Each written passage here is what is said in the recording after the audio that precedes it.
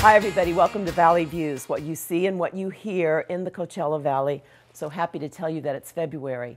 For all Aries and anyone who loves red, we have permission to wear red all month, every day if you'd like. So that's the beauty of February, and of course it is Valentine's Day, but we know that you treat your sweetheart like it's Valentine's Day every day.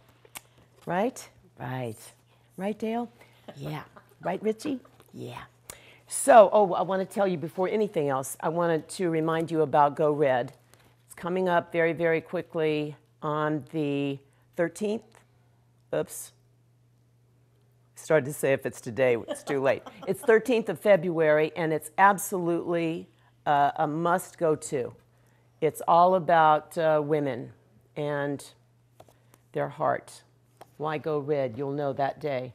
And I want to tell you, this is my Valentine gift to you. This is written by Kathie Lee Gifford. This was one of the best gifts I got for the holidays. It's called Good Gifts, 1 Year in the Heart of a Home. And there's a story I'll tell you very quickly. When they went to this beautiful, beautiful home that they have in Connecticut, they wanted it desperately. This was 20 years ago. And there was no way they felt they could afford it. I mean, it was very pricey. And so they talked about it, they prayed about it, and they put in an offer for what they could afford. And when the man who owned the house got that offer and found out who had put it in there, he said, I want Frank Gifford to have my home. Because long ago, he was at a tennis tournament, and the country club turned him away and said, we don't have your name on the list. And a man walked up and said, hi, I'm Frank Gifford. I'd like for you to play with me today. And he never, ever forgot that. And that is how Kathie Lee and Frank feel. They got their house, which they love. The book is phenomenal. It's just amazing. My Valentine gift to you. And we went on a cruise. What a cruise.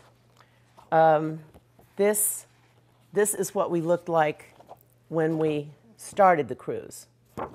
This is what we looked like at the end of the cruise. And our friends Lynn and Nelson and Louise and Wendell, you guys made that trip. So fantastic. And if I never have a glass of champagne again, it'll be too soon. Okay, on our show today, talking about P-Swift, we love, Pattie Grabow. And she has other things to talk about as well. Andrew Neiderman will be here. And he is probably, I saw his books all over the cruise ship. DeAnn Lubell-Ames will be here to talk about Angel View and Coachella Valley Symphony. We have a great show. We hope you can sit back, relax, and enjoy Valley Views. We'll be right back.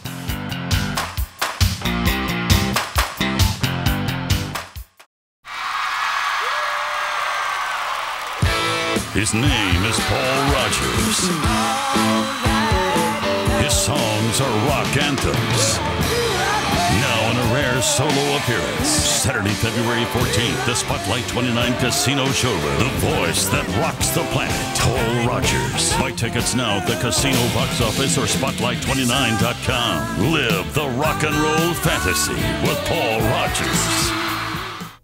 My first guest is Pattie Grabow, and I was telling her that I forgot to mention that the sale of this book, every penny goes to the Salvation Army, which is even more reason to get it for a Valentine's gift for someone you love. And I love you. I love you too. You're my Valentine's gift. I love being here with you. And your Valentine, of course, is Dale Grabow. Absolutely. Now, what does Dale call us? He calls us 2 all-beef patties. 2 all-beef patties. He loves it. He loves to say 2 all-beef patties, pickle sauce. I don't even remember all the other stuff, but he just loves being with us. And Gina's good. Gina's great. Family's Thank great. you. Family's #1 and great. Okay, and you are busy. Yes. Let's start first with the red carpet gala. We are so lucky. The Shops on El Paseo contacted us. They want P-Swift to be the beneficiary of an incredible evening, Oscar evening. It's going to be wonderful. You're going to be doing the red carpet, which is amazing. So anyone who comes to the event will be walking the red carpet, which is fabulous. How fantastic for him to do that. So it's going to be really, really neat, and it'll be exclusive and fun. And the Shops on El Paseo, what a gorgeous, gorgeous environment. It is. And we're going to have some raffle prizes from the Shops on El Paseo. So it's just going to be a lovely, lovely evening. We're looking forward to it. February 22nd, Oscar 4 o'clock red carpet, and then we'll have ballots, and people will get to participate and dine and have fun and see some celebrities. And that is outstanding. Yeah, very, very excited. And hats off to every shop on El Paseo. And to Fred Fern for supporting the effort with Fred the shops Fern, on El I think Paseo. he's a member here at Ironwood. He is. Yeah, yeah, love He him is. too. Alrighty, and so for P-Swift, this is a fantastic thing, and what an amazing. I mean, you were so fantastic when you were #1 there, and now you have somebody really terrific. Christiane Joubert has come along too. Right. You know, Patty, as you know, it's wonderful to be the president. It's wonderful to be on a board. But when you pass the baton, you want to pass it on to someone who's going to do great things and to keep everything going. And Christiane is the perfect person. Christiane has not only been in the industry and a singer and a performer, but she's also been in the business world. She's currently one of the agents working with the Jones Agency, our friends, the Jones Agency in Palm Springs. Well, they're old relatives. You know, I was a Jones girl. That's right. That's right. Yeah, I used to call Milt my Uncle Milty. What a sweetheart. He didn't really smile when I said that, but oh well. I think Frank got it. But anyway, Christiane's working there and doing a great job, but she's a businesswoman. Yes. So although being a producers as we are, we have a lot of, we are great organizers and we're great in creativity. There are times I know I can get a little out there and people have to kind of rein me in. Christiane is Me too. I know. Christiane's a bottom line girl, so she's terrific and she's doing a great job. I'm so happy. Yeah. Yeah. Yeah. You know, if we can just digress momentarily, Sure. Please tell me about your movie. I'm so excited. Having done a lot of work in television, I never really dreamed I'd be getting involved in films. But a friend of ours, Jack Tauber, and his family, we've known for 30 years. He brought the story, he actually just sent an article about his parents. We've known his family for a long time, gone to parties and gotten to know them. Abe is 99 and Regina is 98. Oh, now, my here's goodness. The story. Whoa. This is amazing. When I read the article, I sent it to Kim Waltrip. She then sent it to Jim Casey. They said, we have to do this movie. So we're in development, and we get our first script the end of this week, God willing. Oh. It should go. Patty, it's so amazing. Picture... That's like a dream come true. It really is, because I'm very passionate about Holocaust, about Judaism, Christianity. We are. Yes. We're passionate about peace in the world. Yes. Okay, picture this. Almost 100 years ago, 97 years ago, in Hodel, outside of Lublin in Poland, there is almost somewhat of an aristocratic family, Regina Neiderman, and behind her lived Abraham Tauber. He asked her to marry him when he was 6, she was 5. Oh, they're alive today. God bless Regina. She just celebrated her 98th birthday, and he's 90, and he's 90. She's 98, and he's 99. But gotta love that. The story is they survived death so many times, lived through the Holocaust. If you kind of lace a little bit of Dr. Zhivago with some of Inglourious Bastards, all that action and love and passion, that's what this is going to be. And our writer is amazing, Stephen Glantz. So we're very optimistic about it. I think that's just it should only do well, I hope. Amazing. Yeah. And it will. Thank you. The three of you, it definitely will. Yeah. They're quite powerful producers, so it should go well. You'll all be on the red carpet everywhere one day. Well, from your mouth to God's ears, just to get a wonderful, positive story out there. Amen. Is terrific. Amen. Well, all the best. Congratulations. Thank you, Patty. And with this, I mean, this is phenomenal. And people can call P-Swift's office or go to office@pswift.org to make the reservation. And it's a small group of people, so that's perfect. Sell out at 125, so it's an intimate, wonderful, exclusive group. Call soon. And remember, it's February 22nd, 4 o'clock. Red carpet. Right there on the beautiful El Paseo. Right. Thank you, sweetheart. Patty, thank you so much for being a friend. Love you, love and you. A love. Okay. Happy New Year. Thanks. Happy New Year to you. Be right back.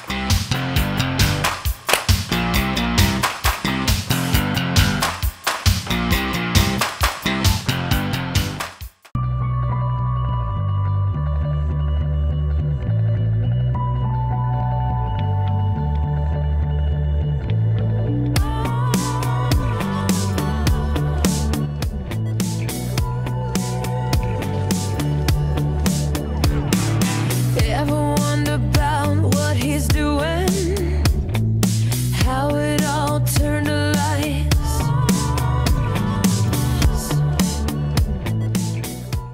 Hey, it's Greg from Arbuckle Road, and I'd like to invite you guys all out to hear our own brand of rock and country music. And well, people really seem to like what we're doing. And from what I hear, we ain't done yet. Andrew Neiderman, just the name is amazing. But underneath his name, it says New York Times best-selling author. Now that to me, wannabe, one day would hope to be author. The man is amazing, and I'm so happy you're here today. It's great to be here, yeah. Well, I think that first and foremost, the Christopher's Diary, Echoes of Dollenganger, yeah. Yeah, is so fantastic, but let's move on to this. Okay, we got to go reverse. Okay. Christopher's Diary, Secrets of Foxworth, is out now. Yes. And on January 27th, we're going to have the second part of it called Echoes of Dollenganger. Whoa. So this is the first time we've done that. Up. Yeah, it's okay. Basically, this is a takeoff on Flowers in the Attic, which was a world phenomenal bestseller. And recently, Lifetime did a remake of that movie. And it broke their record for viewership, 6.1 million. And before that, I had thought of the idea of writing the story from the point of view of the older brother who was in the attic with his sister and his two little twin brother and sisters. And so that became Christopher's Diary. And in it, I created new characters so that the fans would pick up on a new storyline. And basically what I did was establish that Flowers in the Attic really happened. And it's a legend in Charlottesville, Virginia, what happened in this place. And it's 50 years later, and what happens is a daughter of a man who's doing construction goes to the old burned down Foxworth Manor. And while he's checking the foundation, they discover this metal box, and in the metal box is Christopher's Diary. Wow. And that's the storyline that nobody knows. So this is what we did, and now we're into the second half, which is Echoes of Dollenganger. And after that, there's a huge secret that comes out, and that secret stimulated a third novel, which will be out in May, called Secret Brother. And then, so basically, this is the first year in a long time that we're going to have 3 V.C. Andrews titles in 1 year. So it's January and May, and then in November, October, November, we'll have Bittersweet Dreams. In between that, I have 3 Neiderman novels coming out.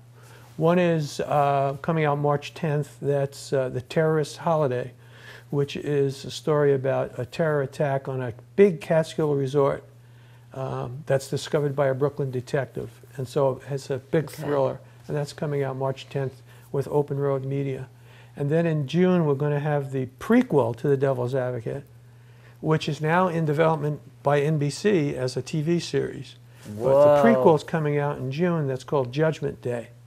And following that, I haven't just sold a new novel, and the publisher wants to do it in probably November, called Lost in His Eyes, which is basically a Hitchcockian romantic story. Oh, I would love that. Yeah. Yeah. So make sure you get it. Wow. So they got all that going on. Then we have Warner Brothers, who decided to develop a TV series of Ruby, which is a V.C. Andrews series. So we're getting into development with that right now as well. And Lifetime is airing the next 2 Dollenganger movies in the spring, and that'll be If There Be Thorns and Seeds of Yesterday. And they're going to do a 5th. So all this is going to happen this year. I'm tired. I know. Aren't you tired? No, I don't get tired. I get excited. Yes, of course. So we have all that going on. And then, of course, we have the overseas stuff that's going on. I've been developing The Devil's Advocate as a stage musical for a few years. And this year we have a new composer because the producers who saw it, the workshop, wanted to have more sophisticated music. So we have Richard John, who is the music director of Dirty Rotten Scoundrels on the West End right now. And we're going to have that ready for workshop very soon. We have New York producers interested. And the most interesting thing is we have the German producers interested. In Germany, musicals are raging because they have subsidized theaters. So it's easier to get a musical started there. And once it gets launched in Germany, all over Europe, people come see it, and then it moves on. For example, Rocky came to Broadway straight out of Germany. So we're pretty excited about the fact that the Germans are fascinated with this. In the meantime, we also did the stage play of The Devil's Advocate, no music, but they wanted it in the Netherlands, so we're starting that. We're going to have it launched in Amsterdam in the fall, and in parts of Belgium where they speak Dutch. And once that gets launched as a stage play, we can move that over the world as well. When do you have time for all this? I mean, you have so many other things going. You have this incredible family, yeah, beautiful wife. I mean, everything in the world. You're busy. I see you at things. When do you have time to make all of this happen? When do you write? Well, I get up, I have my breakfast, we have our breakfast, and then I go into the office and work until I realize my stomach tells me it's noon, because I don't realize what time it is. And then I pick up the phone and I call DeAnn and I say, "What's for lunch?" So then I come out, have my lunch, watch a little TV while I'm eating, and then come back in and work. And then I break out probably late in the afternoon, do an exercise program. I have a gym in the house. And very rarely now do I go back and work at night, but I used to. But I can't tiptoe away from DeAnn anymore. So basically, that's it. But that's enough. I mean, I've been able to do all these things with that time span, because I have that drive, I think yes, you need. Do. I always tell people when I speak that writing or any talent is 60% talent and 40% perseverance. Mm-hmm. Because you're going to be rejected, you're going to have to face it all the time. Yes. And if you can't get over it, then you're probably not meant to be it. So you need that 40%, that drive. Just keep coming at them, Well, I think of my daddy, who said, when you wake up, want to go to work. And you do. Yeah. I love what I do, and that makes a big difference. It makes a huge difference. You're yeah. amazing. Yeah, thank you so much. Thank you. Come anytime. Come sit well, right it sounds here. like we might. I know, soon. I think so. Okay. Thank you. Thank you. And love to your family. Thank you so much. And we'll be right back.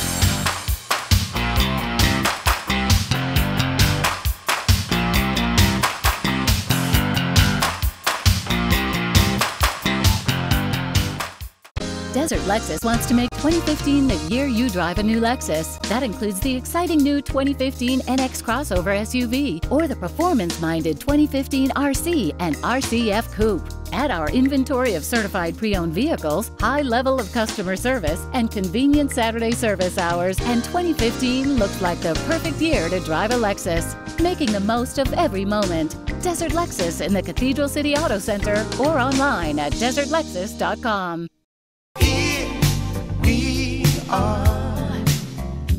Everybody comes here with a bright smile and positive attitude. You can show up here and be in the worst of mood and leave with the most grateful heart. If you're thinking about volunteering, I would definitely suggest coming down to Pegasus. It's definitely an experience that will last a lifetime. All we ask for is a couple hours of your time, whatever you can give. We just need your help.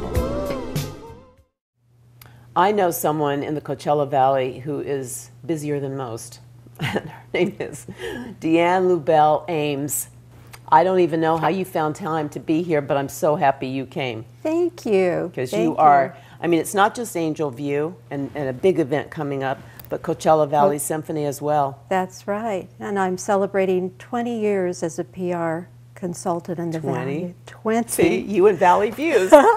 Valley Views is 21 and you're 20. I know. I'm just and we've a little been older. a majority together. That's right. Doing shows together. Oh God, yeah. Yeah. And this was fantastic. My first granddaughter, Jaden, had her first date with DeAnn's grandson, Jake. And we went to, where'd we go for lunch? Oh, geez, it's been a while. A fabulous restaurant, and we have the greatest picture. They're really cute. Okay, so let's start with Angel View. Yes.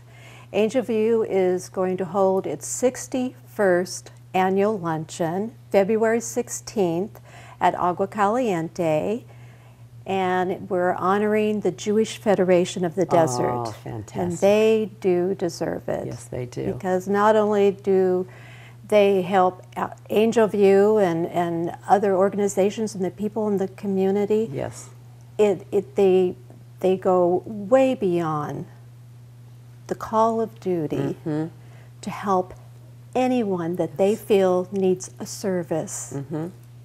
Good one to honor.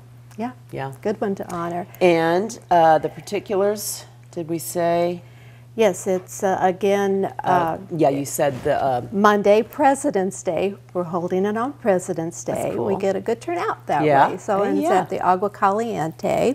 is there a number or Well, it's $85 for an individual, and people can RSVP to Cynthia Buckner at 760-406-1016 or go to angelview.org. perfect?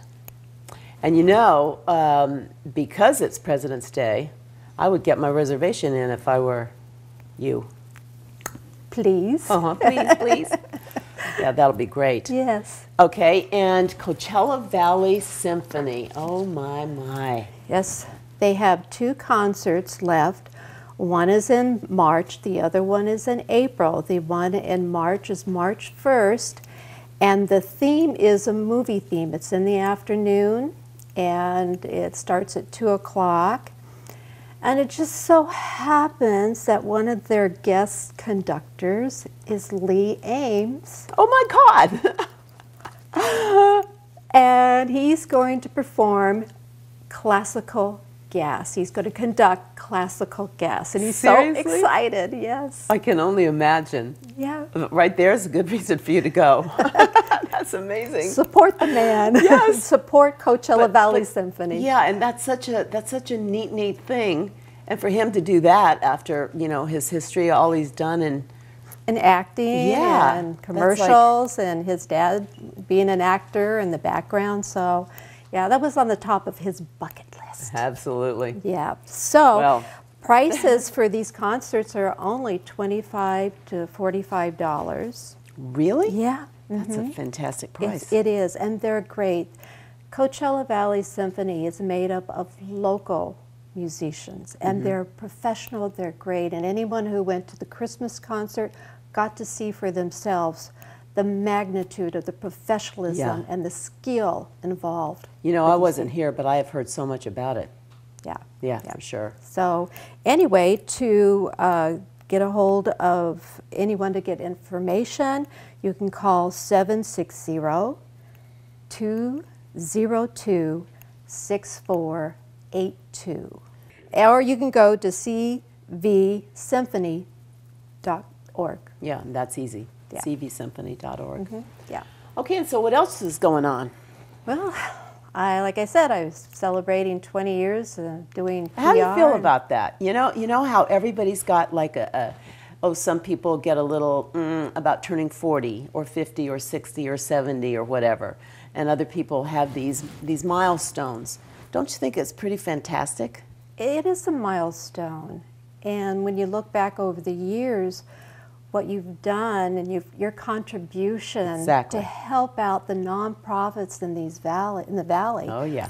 Well, it makes me very proud. But I mean, I've and watched, honored that I've been able to be a part of it. Yeah, no, I know everything you've done, and it's pretty remarkable. I think that.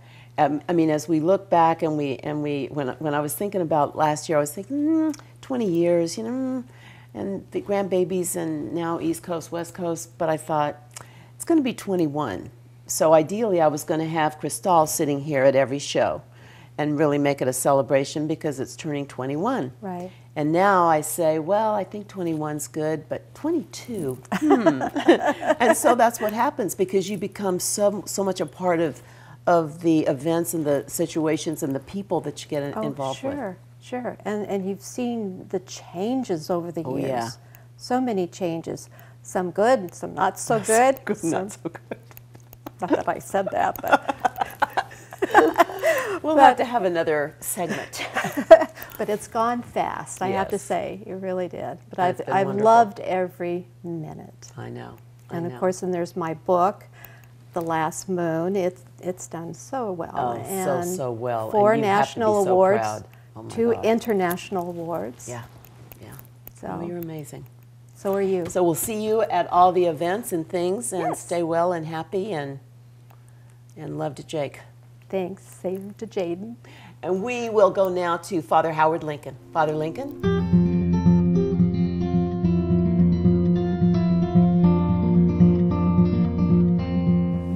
I almost never use bad language. almost never. The glaring exception is when I'm in a car by myself and some driver in front of me does some really stupid thing, or there's a car in front of me driving 20 miles per hour in a 55-mile-an-hour zone, and I try to be patient because I know that, God bless them, there are many older people in our valley who aren't comfortable driving at certain speeds. But usually what really upsets me is the guy who's going really fast and he's zipping in and out of lanes.